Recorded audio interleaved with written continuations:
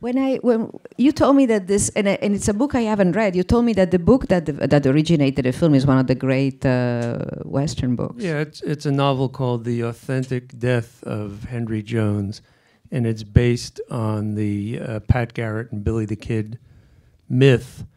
So you can see this movie is transmuted from Pat Garrett and Billy the Kid, which was later made by Sam Peckinpah, which was also made by Arthur Penn as The Left-Handed Gun, and by another director named Stan Dragotti with Michael J. Pollard, called Dirty Little Billy.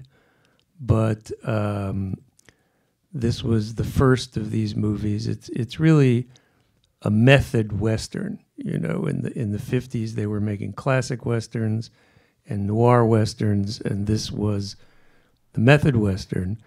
And before I take a few questions, I'd like to just talk about the troubled birth and agonizing death of this movie before its rebirth.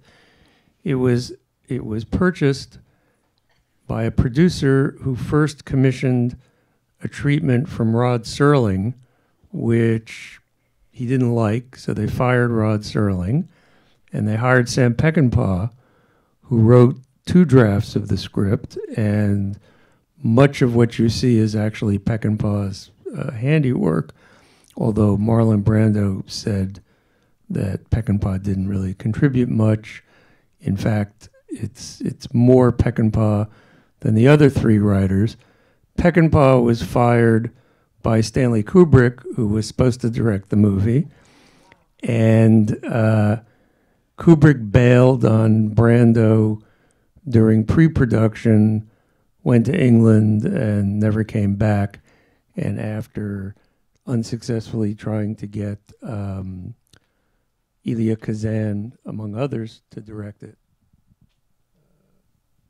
they seems to have gone out. It's good? Okay.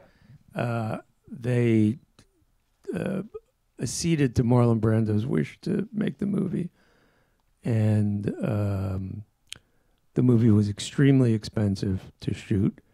There are stories of waiting for hours for the light to be just right on the Monterey Peninsula. Brando was a narcissistic star, not a pragmatic director.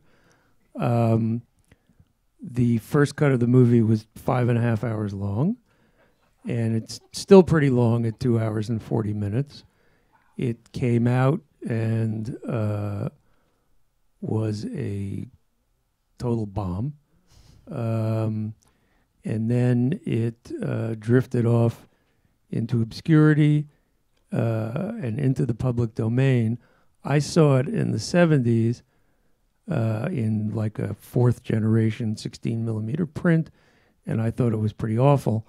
And then eventually, after it fell into the public domain, Scorsese called Spielberg and said, we got to do something about this, because Scorsese had seen it in its original release in VistaVision, which brings me to the whole restoration notion. VistaVision was the most complex of all the technologies that Hollywood focused on out of a fear of what television would do to the big screen. So they figured that to compete with the small screen, they had to get bigger and wider. And so VistaVision is an extremely widescreen format where the film goes, I guess it goes vertically through the camera instead of horizontally. And I don't want to go down a technological rabbit hole, but it makes it a bitch to restore. And this was a real labor of love to take the original Paramount negative and give it a 6K restoration with all the color correction and everything else. But it's a prime example of restoring a film as a way of restoring its reputation, because once you see this film as it was meant to be seen, you can see it's an awfully good movie, even though it's probably, if we had the other 3 hours of the movie, you could probably edit it into a better movie, but it's pretty good the way it is. You have the Peckinpah script, right? And I have the Peckinpah script. And then I actually have the working script of the guy who plays Ben Johnson's sidekick, Sam Gilmore, or Sam Gilman. He plays Harv, the guy who's always eating, whether it's watermelon or a piece of fruit before they rob the bank. That's his little bit of business. And the Peckinpah script is pretty close to what you see on the screen. They brought in a guy named Calder Willingham. He got fired. Brando hired the guy who has the credit, along with Willingham, a guy named Guy Trosper, I think. But it's pretty substantially Peckinpah's reiteration of what was a great novel. But, Brando was a superstar. He got to decide on all kinds of things, like the idea that he wears his gun in his pants instead of in a holster. His pants are already a little crowded at this point because he was struggling with weight. And the author of the novel, who was hired by Brando to be on set, wrote in a memoir of the shooting that Brando's father asked him, Brando comes in the gaucho pants with the gun jammed in there. And he says, well, what do you think of that? From an authenticity standpoint. And Nieder says, well, the first time he tries to use that gun, he's going to hurt himself. I mean, he said it a little more graphically than that, but you can imagine. So it was Peckinpah that one other thing about this movie, and even the sound, is the sea. It's such a different landscape, and it's so rare to have something. Was it Peckinpah? I don't know whose idea it was, because the novel takes place in New Mexico or Arizona, and whoever transposed it to the Monterey Peninsula was a stroke of genius, because you're looking at lush visuals that have no comparison in any other Western. And you rightly described it as a method Western, and it's elaborate on that. Yeah, everything is in super close up, and Brando and Malden have done a few things together, so there's this kind of creepy Oedipal thing going on when he first comes to see Dad Longworth, and he's got that smirk hiding his rage. I mean, it's gorgeous. Yeah, and do you know anything of this Rod Serling version? No, but it was just a treatment, and they got rid of him. There are probably a few other famous names attached to it who fell off along the way. Do you know if Brando loved the film, or? Brando did not like the film, but he disavowed it after he saw the first cut of it. But, he's a fairly unstable and unreliable narrator generally, so who knows? Any question? Wendy, yeah. I heard Carl Malden talk about the film once, and he said that the way that Brando didn't have the patience to make the young actress cry because she didn't have the professional experience to bring the tears on. So that he humiliated her and insulted her until she was crying on camera. Have you ever heard that? Yes, and also he slept with her, and he made her miserable, and she committed suicide. She committed suicide later on. I mean, I don't know if there's a direct link between Brando's treatment and her suicide. Many actresses who don't make it do that, but yeah, Brando is not a nice person. So. All right. Yes, April. There's a repeated trope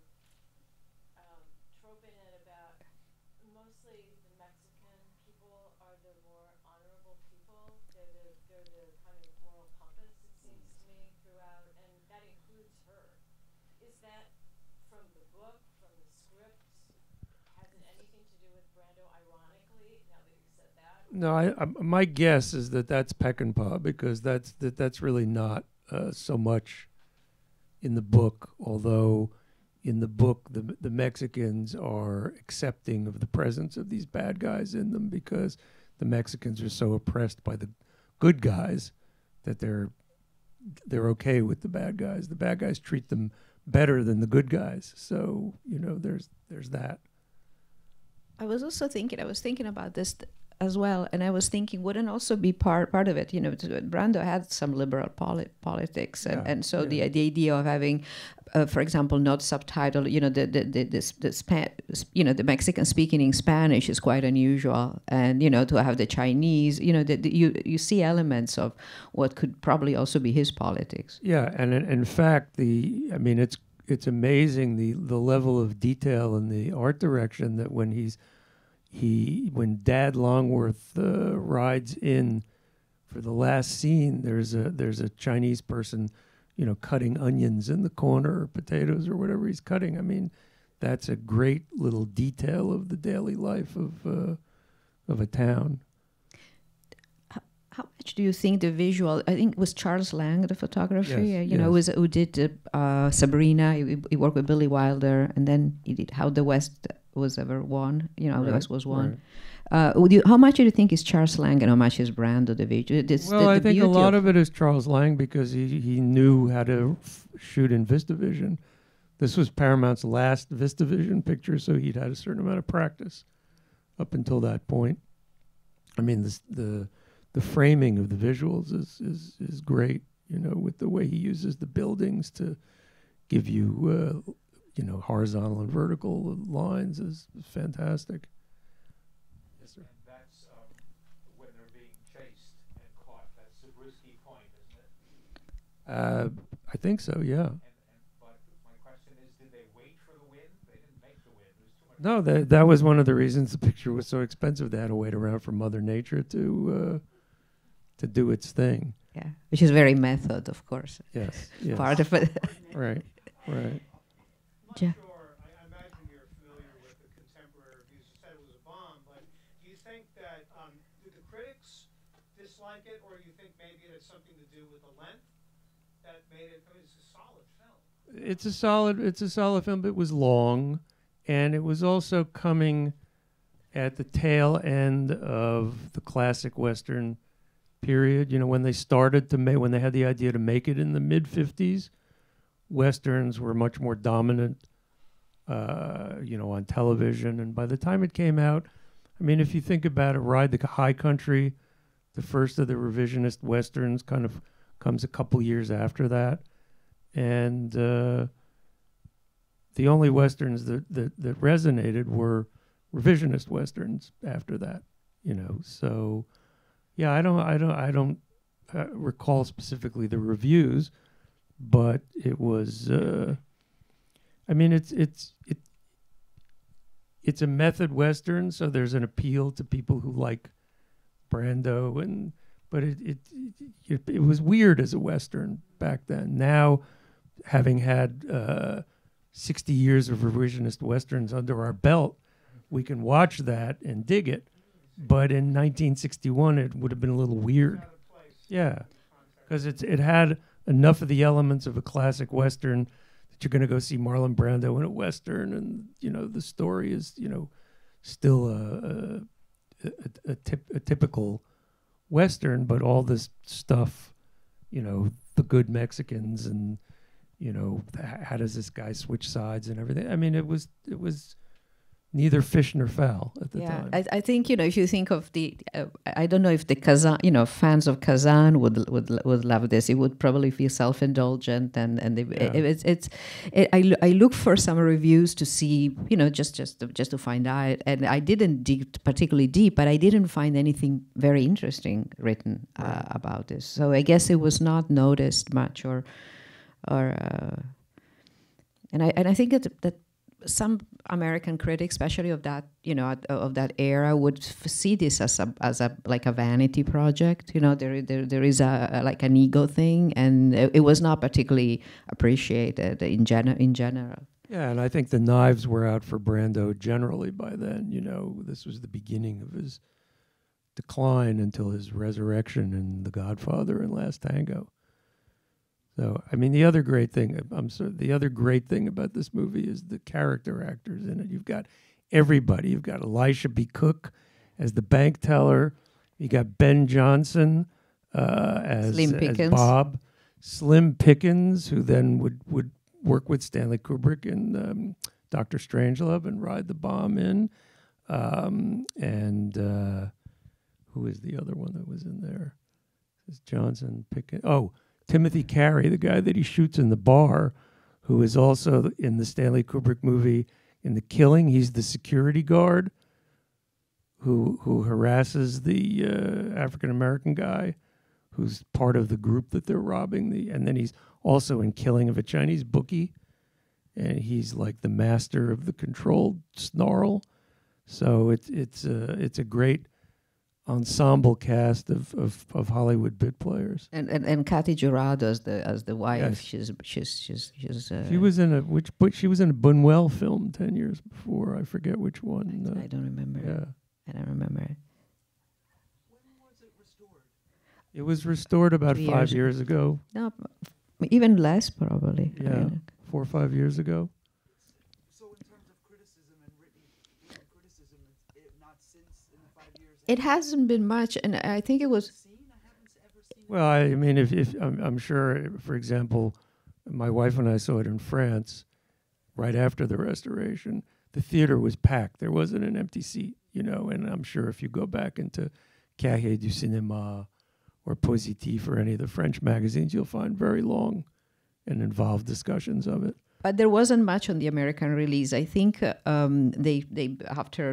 was the restoration premiere in Cannes, and then we went around a little bit, and so I'm sure it opened in theaters here, but there was nothing written much that was of particular. And Criterion, eventually put it out, but even their essay is not particularly stimulating.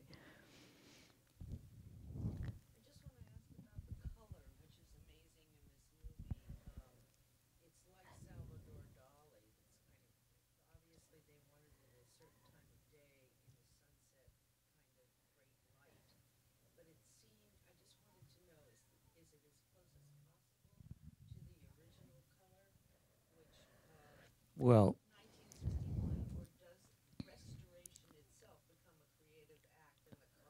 I think you hit the nail on the head. I think that, right. Yeah, I think what you're seeing is a color committee consisting of Scorsese And Spielberg calling each other, yeah. during the color correction process. So yeah, no, it's an interesting collaboration that they entertain. We have time for one more. The end titles were chopped off. Is there a reason for that? I don't know. I have no idea. There's a lot of titling at the beginning. Yeah, I know, but I wanted to see if any animals were hurt in making it this film. I worried about the horse. Yeah. But they wouldn't. They would. No, I think Brando probably didn't worry that much. Did Kubrick ever speak about this?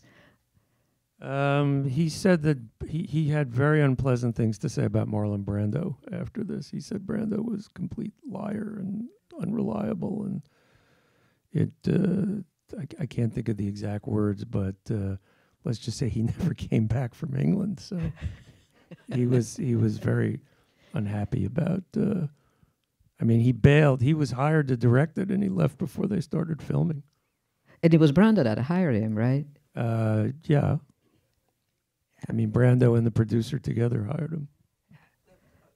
The two reasons, Scorsese and Spielberg having helped restoration, was it just financial or was it also technical? No, it's technical. It was technical. Technical, yeah. Right. And I just want to say something.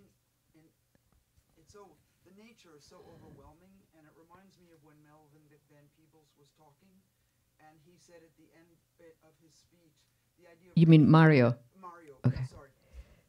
The son said something very interesting, which is the film, when you talk about Brando and his politics and the politics of the film, the idea that nature is like a character, and nature is so respected in this film that you really see Mexico and California and the waves, and it's just an unusual.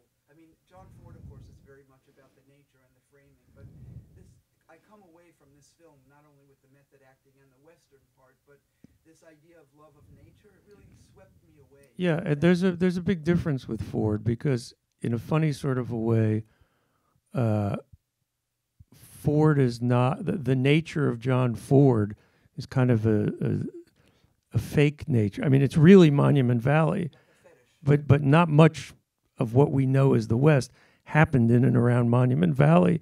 This was his notion. This was something that was visually strong to make the West, but that wasn't real in the sense that nothing really happened there, except they shot John Ford movies there.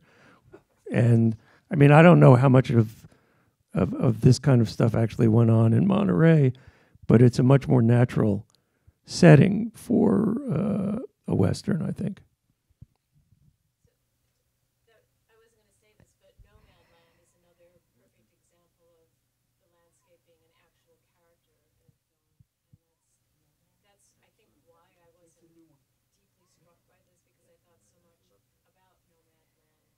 Employing that, seeing this movie just seems like a natural progenitor in a sense. But I was going to say, to the point about Brando being so impossible and an unreliable narrator, so basically he typecast himself.